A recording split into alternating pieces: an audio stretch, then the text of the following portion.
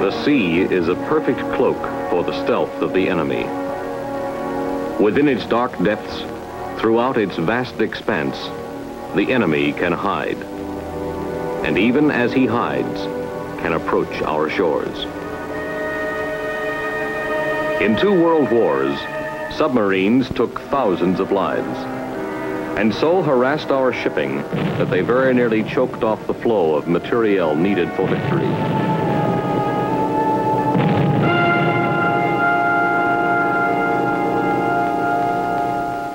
After World War II, rapid progress in developing new types of submarines made it clear that the enemy would soon be able to threaten us with complete destruction. A submarine using nuclear fuel would be able to cruise almost indefinitely beneath the surface. And it could be foreseen that, thus cloaked by the sea, the submarine would be a mobile launching pad for missiles with atomic warheads. At relatively short range, it could direct a total carnage on our cities and production centers.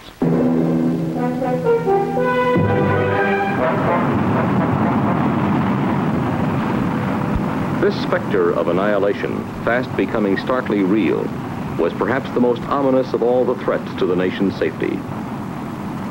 The nation's leaders responsible for that safety acted. In the year 1950, at the Massachusetts Institute of Technology, a group of leading American scientists from naval, industrial, and university establishments were brought together and handed a vital part of the problem. This was to investigate the most effective means of detecting enemy submarines. Reviewing all the pertinent facts, these men found promise in several areas. One was the wartime discovery used to enable airmen downed in the ocean to signal their plight that low-frequency sounds travel through water for long distances. When a ditched airman detonated an explosive signal in the water, the resulting underwater explosion created sound waves. Sound waves travel through water about 5 times faster than through the air, and much farther. Like all sound waves, as they spread out from their source, they weaken. But it was discovered that low-frequency waves could still be detected hundreds of miles away by underwater listening devices called hydrophones. A second lead was the discovery that submarines radiated strong, low-frequency sounds. This, coupled with the knowledge that such sounds traveled long distances, was highly significant. For the Hartwell Group, it provided the basis for an optimistic report. A system for detecting submarine low-frequency sounds at long range, they concluded, might well be feasible. The Bell Telephone Laboratories was authorized to undertake development of such a system. These laboratories had already carried out important underwater sound research. Also highly pertinent was the fact that they had invented the sound spectrograph, a research device which sorted the various frequencies of sound and displayed them visually. This research tool was now successfully modified to analyze and display low-frequency underwater sounds. To pick up these sounds, unique underwater equipment had to be devised. It included highly sensitive hydrophones, which could be put down a mile or more deep in the ocean and left there to operate trouble-free indefinitely. Sea cables of great complexity and extraordinary strength were required. To design such a cable, experimental models were subjected to the most exacting physical and electrical tests. Electronic devices to determine the direction of the sound signals were developed. All the work was correlated with an intensive study of the behavior of sound in ocean water. The Navy, the laboratories, and Western Electric worked closely throughout the project. So well did the experimental work progress that within a year, a prototype submarine detection system had been designed and built off the Bahama Islands. The prototype station was located on the island of Eleuthera. The tests carried out at this experimental station showed that the proposed method was practical. Here is how it works. An array of hydrophones carefully positioned on the ocean floor receives underwater sounds. The hydrophones convert the sound impulses to electrical signals and transmit them through a cable to the shore station, where they are analyzed. The signal is complex, containing many frequencies. As the signal passes through the analyzer, the frequencies are sorted out and displayed on a continuously moving strip of electrosensitive paper. We can see how the display is created by observing a display console in operation. The signal causes the moving stylus to burn a trace.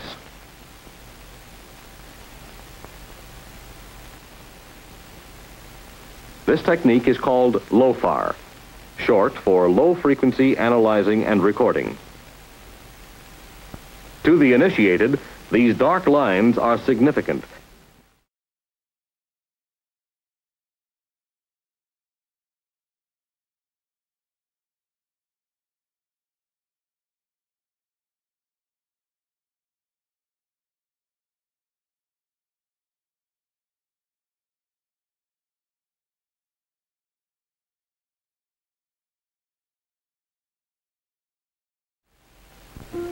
After a year of testing at the Eleuthera Experimental Station, the basic design for a land-based, long-range underwater listening system had been achieved.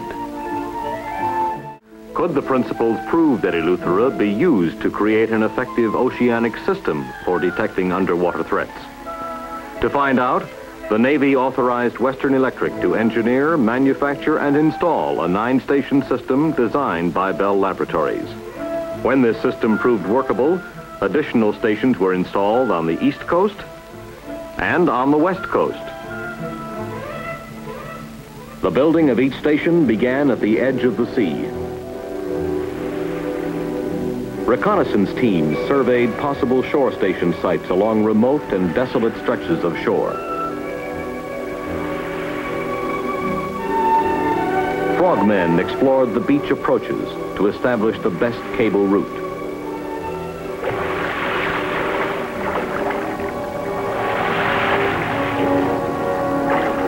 Engineers made careful electrical measurements along the proposed cable run to be sure ground currents would not create serious interference. With the shore site chosen, the dark ocean depths had to be compelled to yield their secrets. A hydrographic survey ship began the search for the best place at sea to put down the hydrophone array. Since this would be a pinpointing operation, bases for precision navigational aids such as LORAC had to be set up ashore, often in wild coastal country which could be reached only by helicopter. This equipment made it possible for the hydrographic ship to know its precise position at all times. Somewhere out there, 100 miles or so from shore, a place had to be found where the hydrophone array could be put down. Somewhere out beyond the continental shelf, on the slopes where the Earth's crust makes a spectacular descent to the ocean abyss.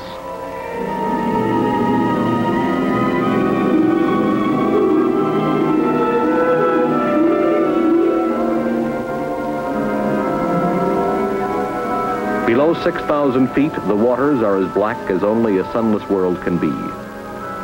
Somewhere in that jagged, descending terrain, a flat area for the 1,800-foot-long array had to be found. Other questions would have to be answered. Will the bottom support the array? Are there acoustic obstructions? Are there deep ocean currents which might dislodge the array? To answer these and many other questions called for a series of checks and tests using oceanographic instruments. A whole complex of hydrographic and oceanographic data were compiled. On the basis of these data, several possible sites for the array were selected.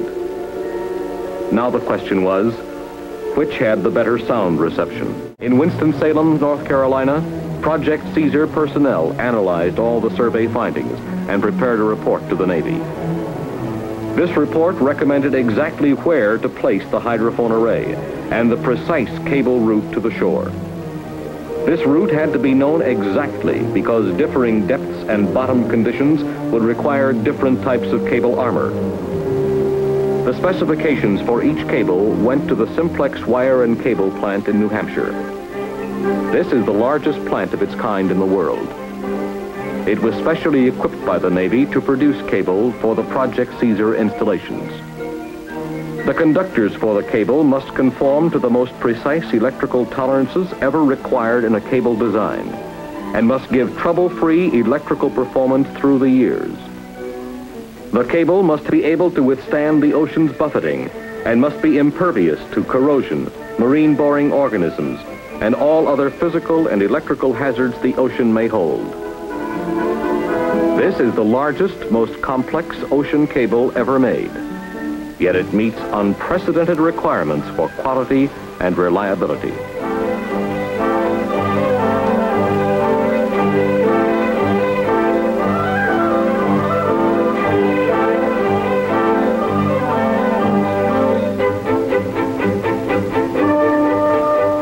After the pairs of heavy conductors have been twisted, they are armored according to the ocean bottom conditions along the cable route.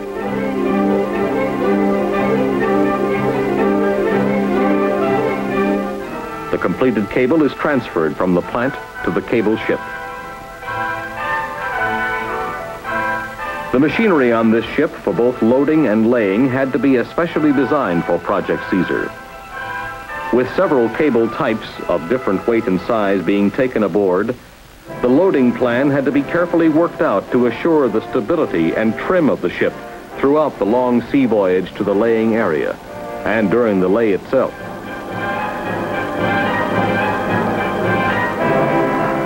The bulky, heavy, stiff cable presented considerable handling problems.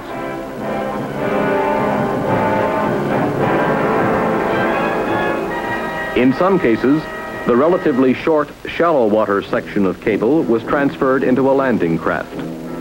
With its cable aboard, the craft was transported to the offshore location where the section was to be laid. Before beaching operations started, Navy frogmen reconnoitered the landing route through the shallow water zone.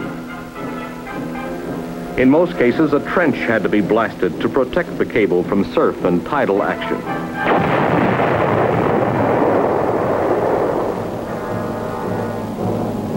To help beach the cable, flotation bags were used. The cable was then hauled in by tractor.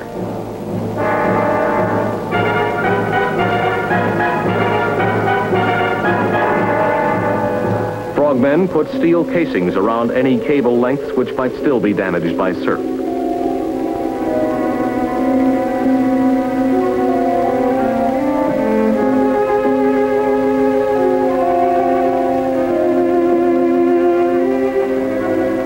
Meanwhile, the cable-laying ship with the array and the main section of cable aboard headed out to sea.